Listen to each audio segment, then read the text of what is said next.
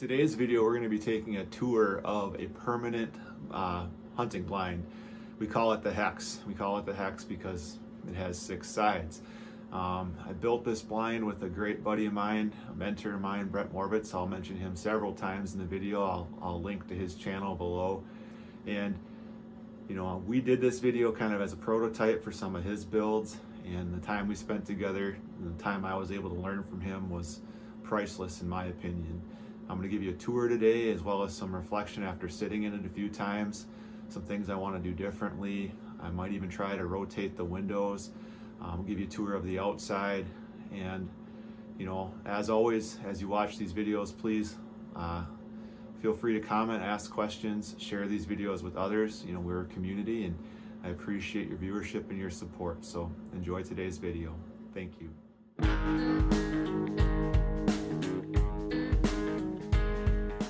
Okay, so here's what we're going to do today. We're going to tour the inside of my Hexagon blind. I'm going to talk about some upgrades, some changes I'd like to make, some things I've learned.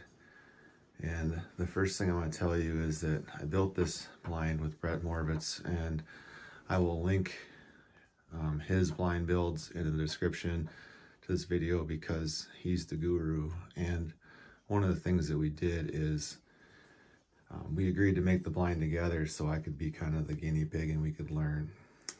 Since I'm panning to this window right here, if you look in the background, you'll see a trail. The trail is right there.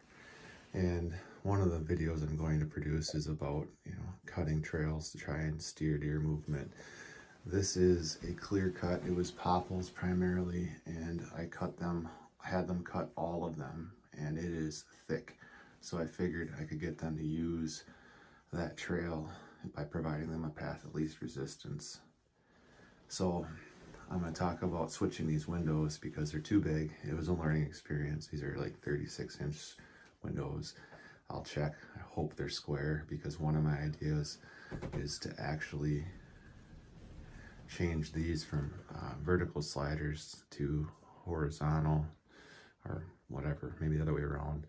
I know that's what they're not intended for, but they're too big, and we just need to be able to see for gun season. I wanted to use a stand for both bow and gun, and I just don't see that happening except for maybe out of this window. You know, you build a blind, if you don't build it on site, you don't know where to put the windows or how the windows are going to set. So that's another video idea of me, is that I'm going to try to make a blind and then cut the windows on site. You pan over here, you'll see some bur oaks, and then down in the bottom there's a food plot, and I do have a bow stand right there in that bur oak, and I've been hesitant to brush this out, but probably just going to make this be a gun stand, because that stand is on the north end of my property and you're pretty dang exposed, so maybe I'll come up with something else. So here's a second shot out of the Hexagon. This is facing the creek bottom and also facing the road. So I will have a series of videos about trying to block off views from the road, and the road is in the background of this video. And so this bottom field attracts deer quite a bit. It attracts a lot of people looking for deer, which I know is totally okay. And then I'm going to just try to make it a little bit more private and provide the deer more cover. Now this window right here, this is facing the buildings. You can see the burlap over the top of it and the chair. I might actually just take this window out. Another video I'm going to try to do is to show you ways, or explain ways, or come up with ways to enjoy it with your family, land with your family. So I have a fire ring down there, and that's a great place where the family and I, or whoever, just enjoys the fact that we're blessed to own this. You can kind of see the buildings and the driveway in the background. So this blind is here because of easy access, and it is also a very good spot. I'm going to pan back the other way, so this would be panning west right now, west to south, and you can get an idea. Now this spring, I'm in a CSP program, and I'll be planting this with bur oaks and swamp oaks. Now we're going from the buildings over to maybe the northeast. This window has been completely burlapped over for cover, even though there's actually a pretty good deer movement over here. So I don't know if my dad or the boys burlap this window over, but I would probably have a view over out of this window on the right side, and then just burlap the left. So this window will probably stay, and if these windows are able to be flipped, I might leave this one for a second bow shot. Now I'm panning from the window with the burlap that I would maybe leave as a bow window over to the door, and I want to touch on some things that you learn. And what you do is you sit in your blind and you're like, why is this the way that it is? And for the life of me, I can't figure out why I didn't paint this door black. In fact, I'm out here hunting. It's the holiday hunt, and I was literally humming it myself, Painted Black by the Rolling Stones. It's kind of how my brain works. So painting this door black is a definite must, and I am going to do a video post upgrades, you know, probably 2, because I'm not going to change the windows till the spring. Second video, our second upgrade, would be the floor. You need to follow Brett Moravitz in his videos on his permanent builds, and he cuts his carpet to perfect size, you know, so he builds his blinds, cuts the carpet around his corners, and then it just fits in perfectly, but you can still take it out. I'm gonna make curtains out of an old ground blind that blew down with magnets, and that's gonna happen yet this fall, so I'll probably make a video to that, hopefully link it in the description. And then office chairs are an absolute no-brainer must, and we didn't have them in here before. This blind is plenty big, and so definitely room for 2. This is a family favorite for my father-in-law and my youngest boy. Now the only thing is I could not figure out how to raise these, and adjustable office chairs are a must. I'm a tall guy and these are too low for me. That's why I have my Angry Birds blanket over the top. I might actually put carpet, or I mean under the carpet I might actually put cardboard first. Now I want to talk about a little taboo thing here. You know, I don't understand why someone would search permanent blind video if they don't believe in them. So yes, I have a heater, and yes, I'm going to use this heater sometimes because it's a big dog, and then this one sometimes. I want my kids, I want my father-in-law, I want everybody comfortable.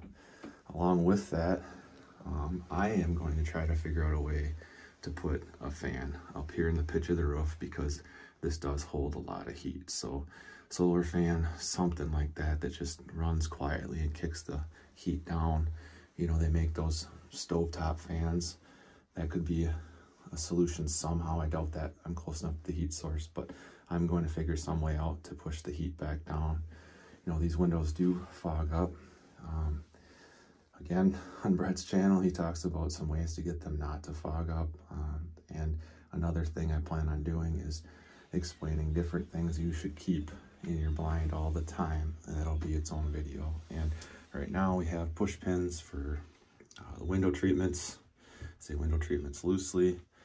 And I'm going to make a little container with maybe a squeegee, some paper towels, some different things to go above the door, because you really can't tell the depth there, but that's perfect little shelf, and probably build a couple shelves too. All right, so here's a tour of the outside of the Hex. That's my paint job. I'm gonna improve on those. My father built this ladder. One of the things that my father-in-law has asked for as an improvement would be a landing as this door does swing in. I might do that, but we have to provide access for the field. So this is your main hunting area. There's a food plot down below the main field, which is brassicas and winter wheat, oats and peas. There's a soybean field this year. And then here's the clear cut that was popples. And again, there'll be videos on whether you should log, and the answer is an astounding definite yes. So another thing that I'm doing is I'm planting all kinds of trees, protecting them while they're little, and trying to get more cover around the ground blind, and also cover for access. So there's all kinds of trees planted along this line. Some are bur oaks, some are swamp oaks, some are of course pines, and then a bunch of popples were volunteer. And I've planted, oh, and of course box elder, so I planted them all over the stand, trying to break up its outline, and in the hopes I have to brush this out someday. Here's the creek bottom. Also provides some great shots. You can see some tree tubes in the background. And then my front field, which I'll have again a video series about how to screen that off from the road. And then I am trying to create a funnel right below where the buildings are now. Eventually those buildings will be gone, and this will be more natural setting. You know, this was obviously a pasture at some time, and again this summer I'm going to be planting swamp oaks down here. Here's a view of the blind from looking to the north. So the blind's facing south. Again, more trees, probably box elder and whatever volunteered itself. And then you kind of get a sense of how it drops off. Now the blind itself was built separate and then put on a platform. It's about 8 feet off the ground, and this is 8 feet because that was a max reach for a skid steer. Looks like I left the window open. Have to go up there and shut it. This is the base of the Hexagon, and I'm just pointing out that I paint all my bases. And another thing that's probably a no-brainer for most people with common sense is to paint the wood before you install it. I didn't do that. I will let this brush up, and I will have trees eventually to break up the outline. You know, some people use tank netting. I just don't want to deal with something that's gonna get blown away and ripped up in the wind. This blind is secured with cables that are attached to T-posts that I drilled a hole into them and pounded the T-post tight way into the ground. And there's 5 or 6 of these, again, just to secure the blind, and then even one coming straight down from the inside, which I don't think you can see. I do have 5 4x4 posts, 4 to make the corners of the frame, and then 1 more in the middle that are dug in below the frost line. Here's just one more look at her as we're walking out, just to kind of get a full scale of what it looks like. Don't like the white window trim either, but remember, deer are colorblind, and this window is the one that has the burlap over it, so it looks effective, but it's not super effective if you can see the outline of the chair. So you'd see movement in there pretty easy, so curtains are probably a better idea. I hope you liked today's video of the Hexagon tour.